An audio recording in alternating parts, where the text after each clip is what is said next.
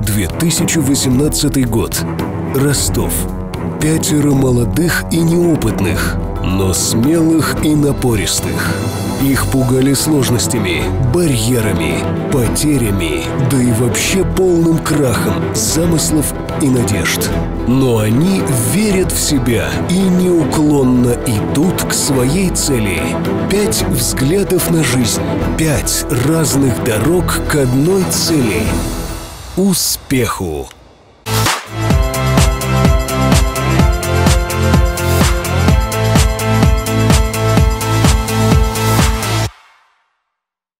Решения для торговли на всех биржах мира. С любым уровнем капитала. Финам. Ваш индивидуальный способ достижения цели.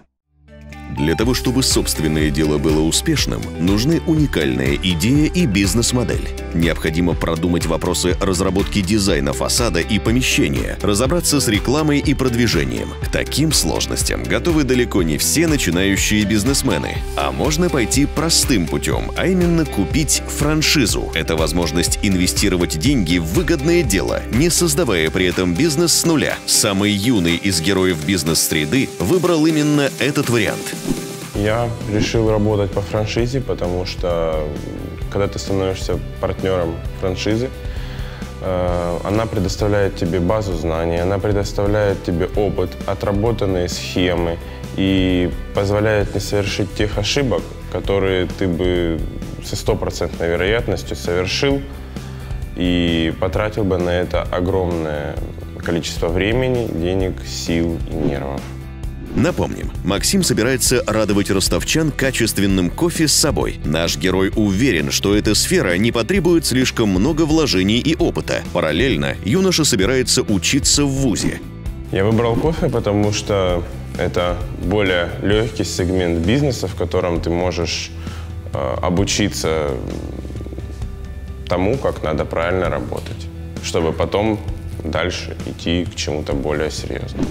У Александра Аненко уже имеется опыт во франчайзинге, причем с обеих сторон. Он и создавал, и продавал, и покупал франшизу. Да, совершенно верно, но мы сначала разработали продукт, это был IT-продукт, приложение, потом мы его упаковали, как это принято в профессиональной среде говорит, во франшизу, и дальше начали его продвигать.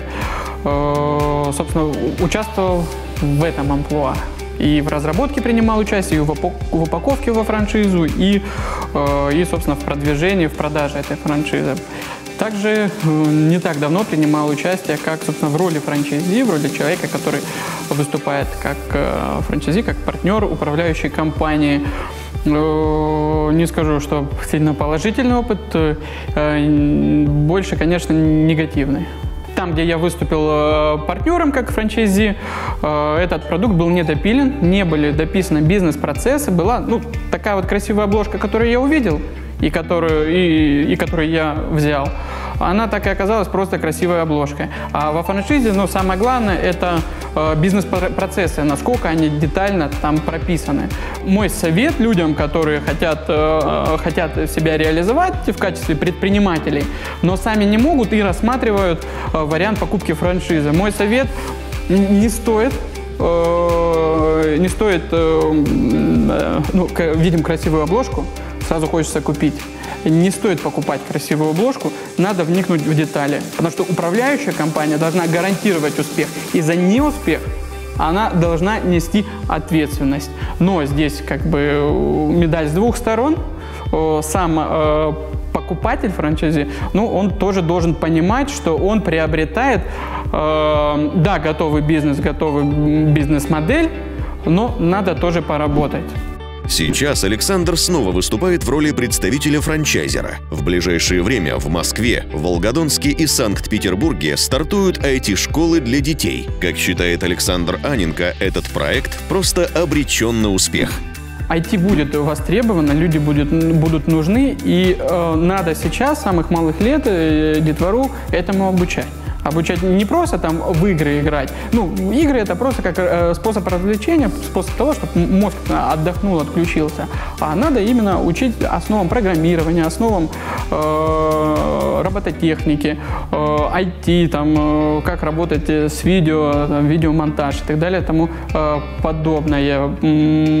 Это будет только плюс для всех в общем, потому что если ребенок осознает, что он хотел бы заниматься IT в той или иной степени, там будет он либо программистом, либо он будет моушн-дизайнером, либо будет графическим дизайнером, у него всегда будет работа. Массу франчайзинговых предложений можно найти в интернете. Успешность бизнеса во многом зависит от раскрученности бренда франчайзера. В Ростове немало успешных франшиз. Например, мороженое «Джелатерия Пломбир» прибыло в донскую столицу из столицы Северной по франчайзингу. Евгений Драй из Санкт-Петербурга 3 года назад решил создать франшизу из своей торговой марки. Сейчас этим мороженым торгуют около 200 точек по всей стране. По мнению опытного предпринимателя, франшиза – прекрасное начало бизнес-пути. Да, если он берет через покупку франчайзинга, у него намного больше шансов, чем начинать самостоятельно. Потому что если он начинает все самостоятельно, он должен все сам это изучить, где что, там, как найти поставщиков, как искать место, как его грамотно, во-первых, выбрать. Это очень важный момент. А если он покупает франшизу, по сути, мы передаем ему весь свой опыт. И в течение 5 лет еще консультируем по всем вопросам, связанным с данным бизнесом. Поставщики тоже надо найти, чтобы именно качественное мороженое было. Поиск места – это тоже очень-очень важный момент, первостепенный, потому что нельзя вставать в каких-то плохих местах, даже в торговом центре популярном. Если где-то в закоулке стоять, то, по сути, продаж не будет. Именно мы еще помогаем выбрать все именно место и сделать это грамотно. Во-первых, мороженое у нас в России всегда очень любят, всегда его в хорошем количестве потребляют. Если все это грамотно делать, все красиво и хороший продукт, то продажи практически всегда идут вверх, как бы такого, чтобы именно открывается в хорошем месте и продажи совсем не идут, такого у нас нет. И, кажется, этому мы всему обучаем, но, к сожалению, франшиза тоже это не волшебная таблетка. Допустим, кто-то открывается, ему даешь всю специфику бизнеса, как правильно все делать, но все равно кто-то, бывает, закрывается. Ну, скорее всего, если задать вопрос, почему так происходит, но, к сожалению, не всем должно стать предпринимателем, потому что кто-то более ленивый. Все равно в любой бизнесе, даже в франшизе, нужно работать и усердно еще раз работать. Это не, повторюсь, это не волшебная таблетка. Франшиза – это, конечно, не бесплатно. Нужно будет заплатить единоразовый паушальный взнос франчайзеру, а также регулярно оплачивать роялти. Это либо оговоренная сумма, либо процент от прибыли. Но это проще, чем начинать собственный бизнес. К плюсам франчайзинга можно отнести следующее. Простоту системы. Готовый бизнес по франшизе оптимально подходит для тех, у кого нет опыта предпринимательства. Все схемы разработаны профессионалами и многократно обкатаны, поэтому франчайзе не приходится учиться на собственных ошибках. Второе – это известный бренд. В развитие торговой марки вкладываются огромные средства. Прежде чем потребитель начнет узнавать бренд и доверять ему, могут пройти годы.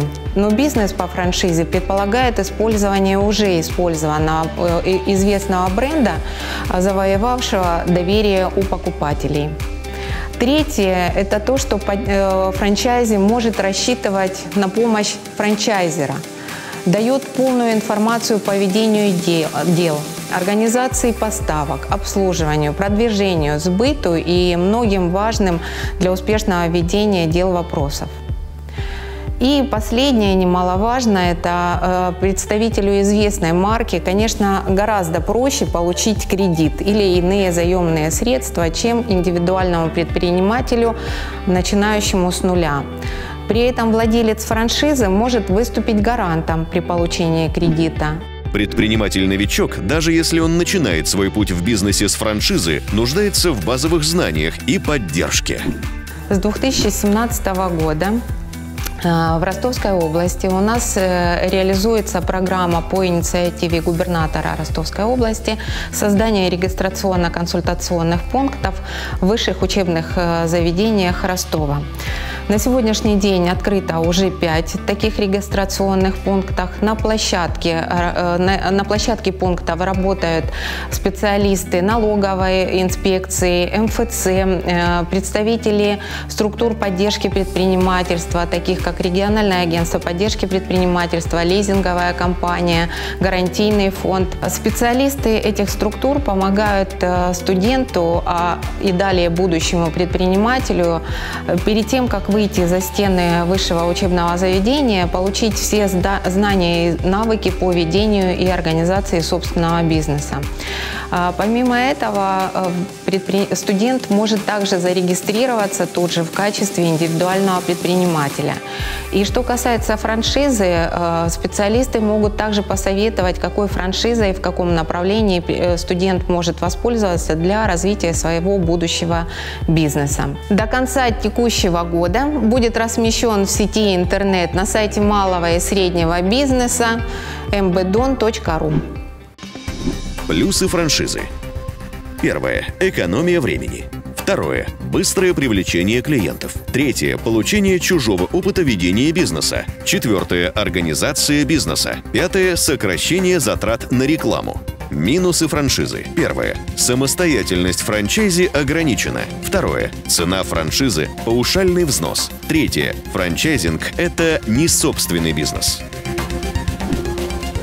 Как считают опытные предприниматели, франшиза все же отличный выбор для старта. И если благодаря такому выбору Максим Верховых может не ломать голову, какое оборудование и где приобрести, то для остальных героев это очередной шаг на пути к успеху. Не пропустите следующий выпуск «Бизнес-среды».